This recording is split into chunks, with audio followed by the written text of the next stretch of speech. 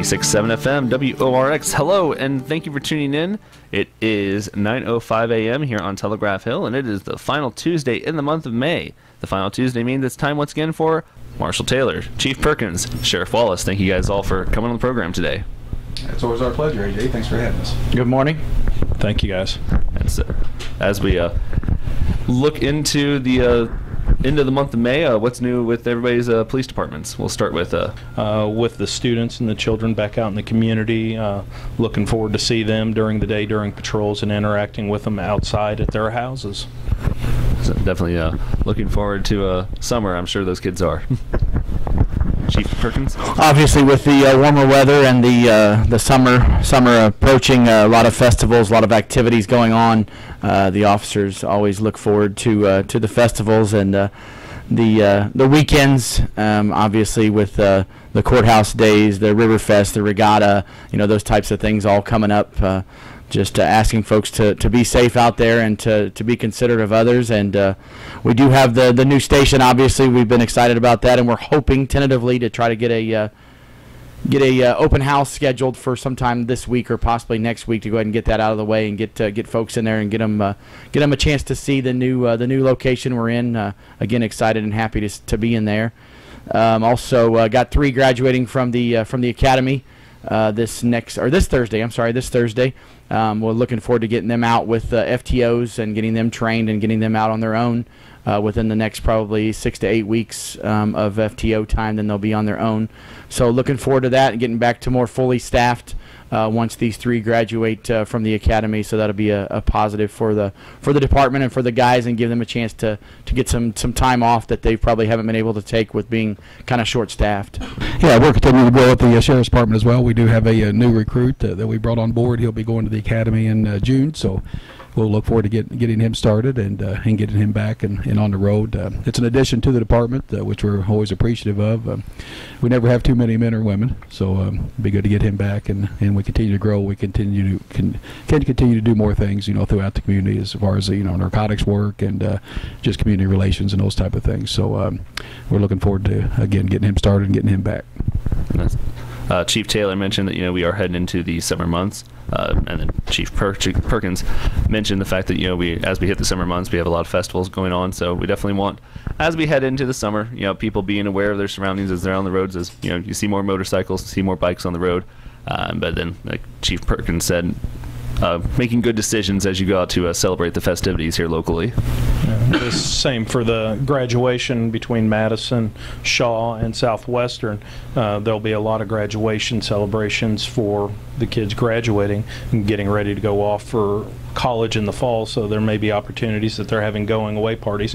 We just ask that the parents be responsible and supervise their children to ensure that they're making good life decisions, because tragically we don't want to have any more losses to the community. Along those same lines, we did have a tragic incident that took place at approximately 3:30 Sunday morning on what we call New Hill Road, or Highway 421. Would have been south of the roundabout, where a bicyclist was struck and ultimately died from the blow. I encourage everybody, to always stay vigilant. You never know, as we go along the lines of talking about motorcyclists and bicycles, you never know where they're going to be or what time they're going to be at. So we always ask that you stay vigilant. And I would ask if anybody by chance would have been through that area or seen anything get out of bed 3:30 a.m. on Sunday morning, to contact the Sheriff's Department and let us know. We do have the victim identified, and we do have a suspect in custody. But if anybody did see something, that would certainly be appreciative if they would come forward and let us know. So that plays into what we talk about a lot of the times. The public is your eyes and ears out there. Yeah, absolutely. And even if you think it's a small or minimal amount of information you may have, whether it be in this situation or any, please let us know that. That could very well be the key to what we need to resolve some issues. So the public's always been very good to us here in Madison and Hanover and Jefferson County, and we appreciate that. And we continue to ask them to come forward and give us information. They are, like you said, they are our eyes and our ears. Bicycle safety in particular, and I know you hear about it more often with motorcycles, I think, than you do regular bicycles, but it is, look twice, save a life.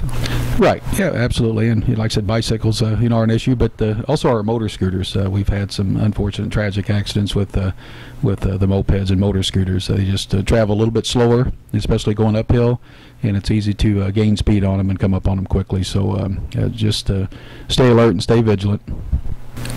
Obviously, it's something we talked about for the last several months now on this show, but the issues at the Jefferson County Jail and the expansion of that as well. Yeah, one thing that hasn't changed is our inmate population. Unfortunately, it remains pretty steady at about 140, 150. Some days we've getting up to the 160 category. And then again, when you have a jail that holds 108, that's you can imagine the issues that we deal with on a daily basis. So having said that, the commissioners, have came forward, and we're doing a jail study now, research on what we need to do and where we need to go. We've contracted with a company called RQAW. They're looking at all options, all locations, and all possibilities. One thing we want to do is we want to make sure that we do it right, and we want to make sure that we build a jail for not only now but for the future. And I say 20 and 30 and 40 and hopefully 50 years down the road, where it can be expanded upon and not necessarily landlocked should we need to do that. So we're in that process. I always encourage any citizens, if you have any ideas or thoughts, to share them with us. We'll let you know when our next jail committee meeting is going to be. Those are open to the public, and we appreciate any input. So it can't happen fast enough, but we can't rush it either. So it's a slow, arduous task, but we're moving forward.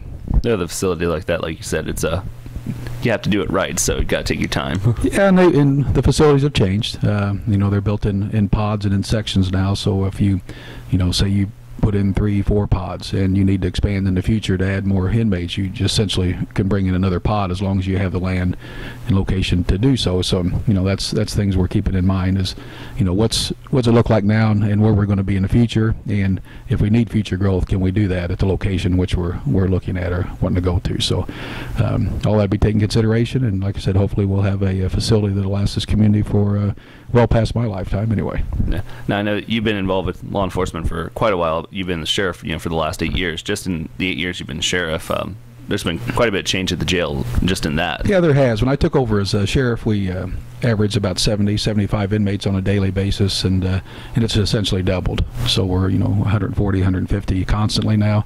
One of the other big issues is our female population. It's probably tripled since I've taken over as sheriff. So the jail wasn't set up for that, wasn't prepared for that. So my hats again off to my staff. They just do an amazing job down there. They do a job that probably most of us couldn't do, and I'm very appreciative of them. But we got help on the way for them. Like I said, a new facility. The way they lay them out now, the equipment that's put into them will go a long way in making their job much easier and much safer for not only them but for the inmates as well.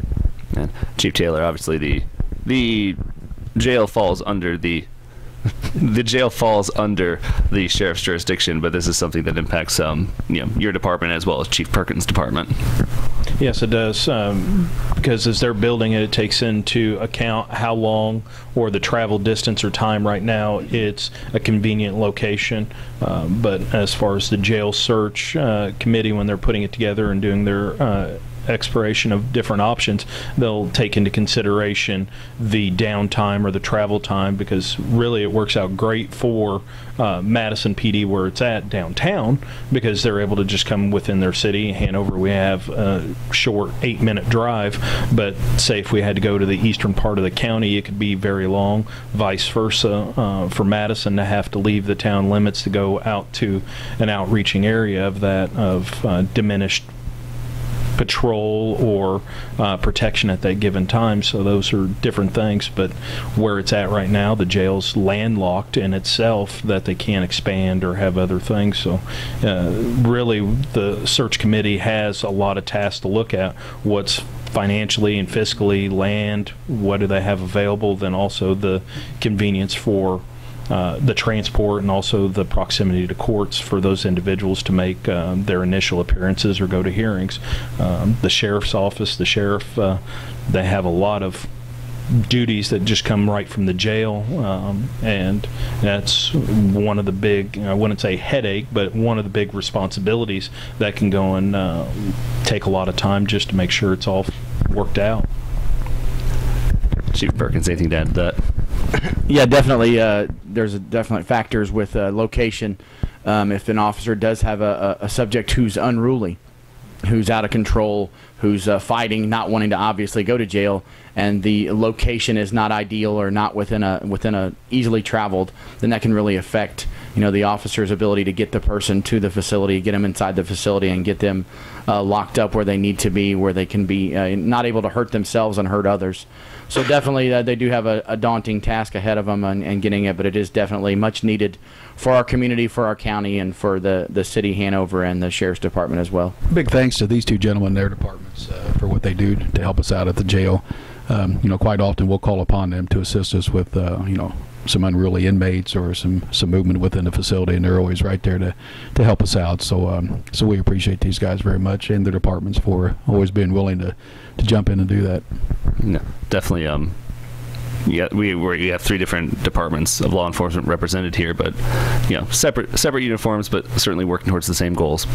Yeah, absolutely. Yeah, we're really pleased with the unification that we have within the departments in this community now. It's I'm sure I know it's been good in the past, but I can't remember it really being any much better than what it is right now. And that it also includes the Indiana State Police. We work hand in hand with everyone to make sure that the job gets done. At the end of the day, we protect our citizens and our officers go home safe.